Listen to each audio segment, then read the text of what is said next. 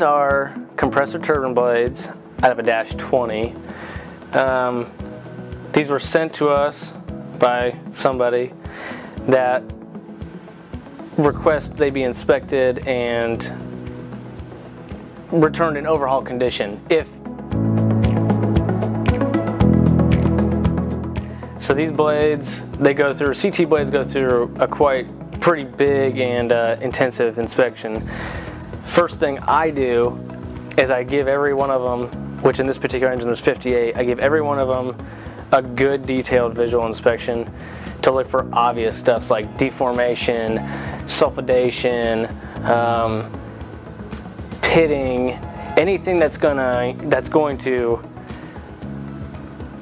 catch my eye. That way I can kind of put it off to the side and then go from there with it.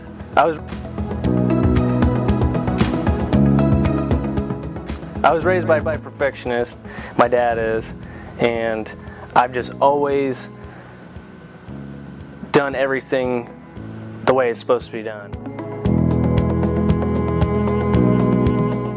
Pay attention to detail, you know, it helps to be kind of anal about things, and also it's kind of required back here in this area.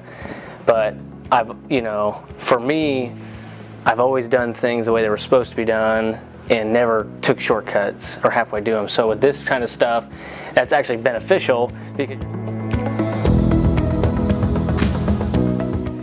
because you're saving the customer money in the long run. If you were to just kind of skim through these and just be like, oh, you know, they're good. Yeah, you saved the customer money right now for the whatever, but in the long run, you're not helping anybody, you're only hurting yourself. These blades are very expensive, and one or multiple of these blades failing is ultimately going to make the engine fail, and it can get really bad. So, yeah. I care because I put everything into my work. I take pride in my stuff. I don't like to do stuff halfway. I consider what I do has my, you know, it's something I did, and being done right, I know it was done right, and that's it. I feel a lot better. I can't consciously, would never be able to do anything halfway, regardless if it was blades or, you know, doing something simple like tightening a screw. It's just not how I was raised.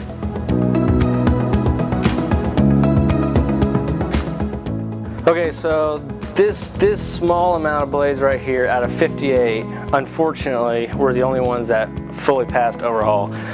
Other than they have a little bit of first stage sulfidation kind of starting, which you can see by the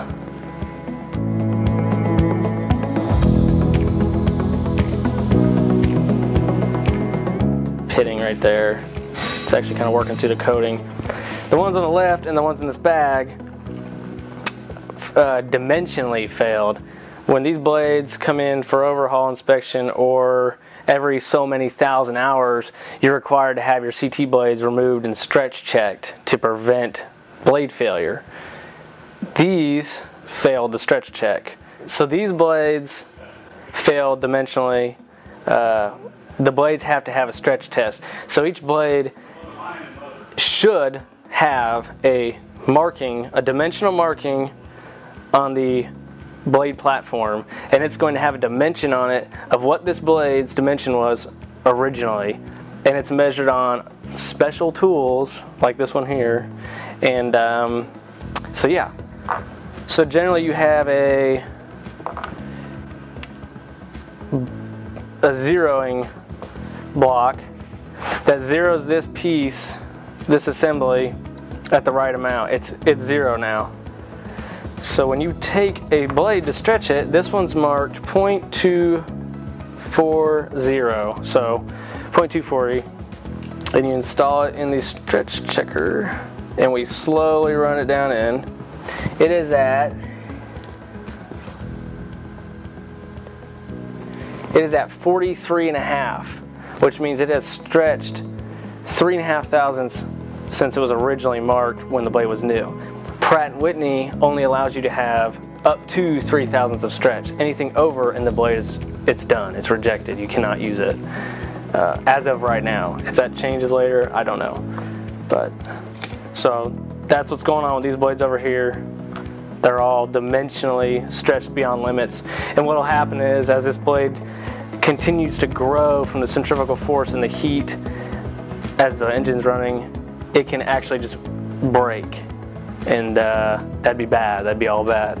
A blade breaking off in the hot section would cause the engine to fail.